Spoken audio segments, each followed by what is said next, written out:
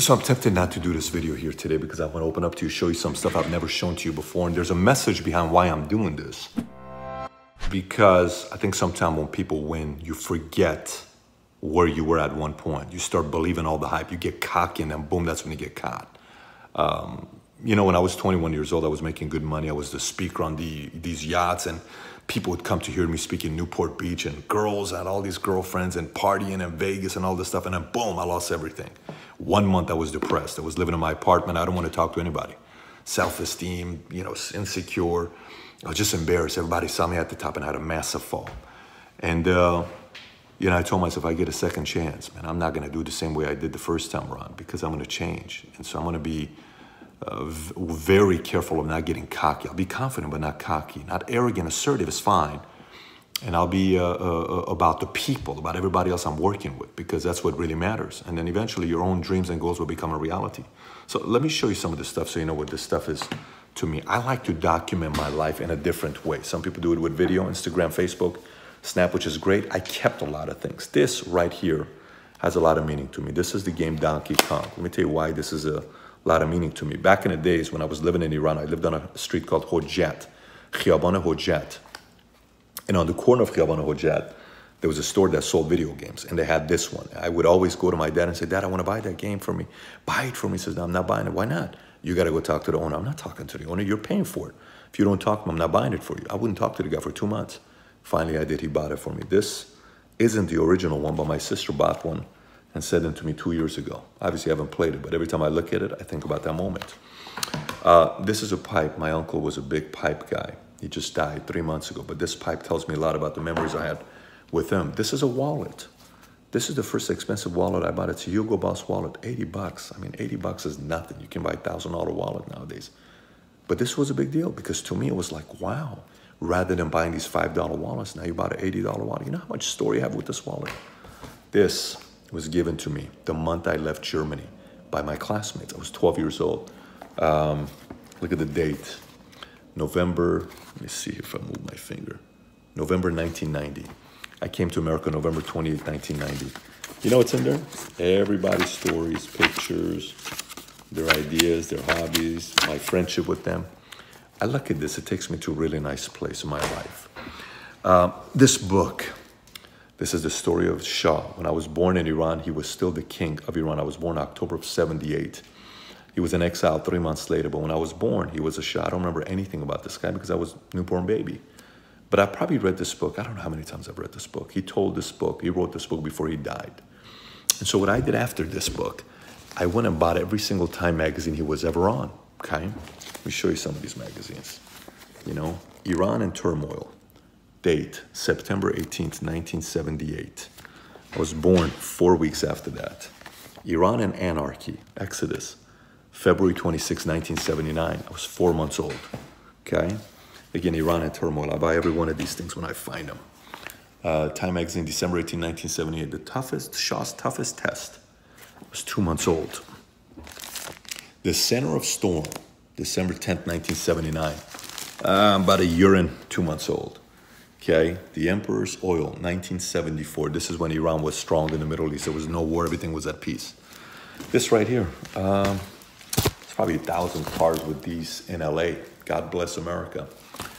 When Morgan Stanley wouldn't give up my license, I bought these at $2 and sold them for 10 bucks. This paid my bills when my license was being transferred for like 3-4 months. This is the first time I got a hold of. Tony Robbins said, I would listen to this. This is old school. If you've seen this, great, but this is like video cassette. I'd listen to it over and over again. This was given to me on July 18, 2009 by a bunch of people I work with. And back in the days, I had a sales organization. We call ourselves the Story Builders. There's stories here from all these different people in my life that they wrote. Every once in a while, I sit there and I just read them. And I just read them. Many of them are no longer in my life, but every one of them has a place in my heart because there's a story to it, right? This is the first time a major publication did a story on me. Denver Post. Home buying. Try some extreme logic. That's me. With that orange French Connection sweater I have on, okay? Let me show you some other stuff. This is the first website I ever made. the story builders. You know why this is important? My best friend who's no longer with us, Armin Arakelian, wrote a story there. If you know the story, you know exactly what it's about. This was my first workout shirt I bought when I was 14 years old, 24 Hour Fitness. See the one I have on? This was made by Valuetainment. But this is the original one. Check this one out, okay? Look how ripped it is, the armpits, okay? See it? Ripped, ripped. Didn't have a lot of money, man. We came from very simple background. Everything is ripped on this. The back is even ripped. And I would wear it ripped to work out. People say, Pat, why are you doing this? I said, look, this is legit stuff. I'm working out. This is the book I bought for my wife a day after we went on our first date. 101 questions to ask before you get engaged. This is the original one with my original answers. Embarrassing answers. And I kept it. Why? Maybe one day my kids are going to want to read this and realize how crazy their dad is. It's my last license from California. Why? California's got a place in my heart. This Bible was given to me. Let me tell you why this is so important. Some of you guys that know and heard me tell this story before, this is that Bible. I was an atheist 25 years of my life. When I was in the Army, they gave us the opportunity to go for a camp by a lake. And we had to do Bible study every night for 1 hour. It was like so annoying. This man would speak monotone. I was just a bad kid, temper, all that other stuff. At the end, he comes and gives me this Bible. He says, this Bible was given to me by mom and dad on December 25th, 1974. Son, I think you need this more than I do. Prayed every single day, 3 times a day to God I didn't believe existed. Literally. This shirt here, okay? When I was broke, bought these in downtown LA for $2 a pop. Osama Yo Mama during 9/11. I'd sell these for 15 bucks a pop. You know why I kept all this stuff? There's so many other things in front of me. I'm not going to go through all of them. Be on this for like 30 minutes. I will never forget where I came from. And every single time you have massive victory, like you're coming up hardcore and you're making millions, you have to realize, just like everything was given to you, the moment you get cocky is when you get caught. The moment you're no longer prepared is when you get caught.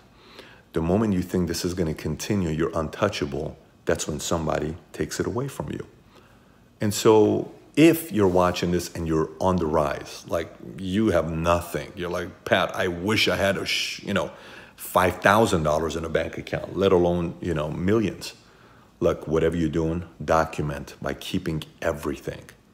I've kept every single one of my credit scores, check every single thing, because one day you're going to tell that story to your kids, to your family, and somebody else you're going to inspire. But if you're winning and you're watching this and you're catching yourself, your language sounds a bit cocky, go back and sit down and go through some of your old stuff and remember that you used to suck at one point. You used to have nothing at one point. You used to be depressed at one point. You used to have insecurities at one point. You lost a girl, you lost your savings, you lost a job, you got fired. Don't get too cocky. Be grateful, be confident, be assertive, keep working on yourself, outwork, out-improve, out-strategize, outlast, and success will continue. But if you don't, it'll go to somebody else who appreciates success and is going to show up on a daily basis. It's a simple message to two different types of people. Those on the rise and those who are all the way at the top, looking down, feeling confident. And they don't realize there's another mountain to go to. But if you want to go on that other mountain, you ain't going to get up there acting the way you are right now. You got to recreate yourself to be able to get to the next level. And if you do, you get to the next level. You don't, you ain't going to stay where you're at. You drop because you had to move up or you go down. You never stay in the same place. It's my message of the week to you. By the way, let's have a killer week this week. Okay? Love you. Bye-bye.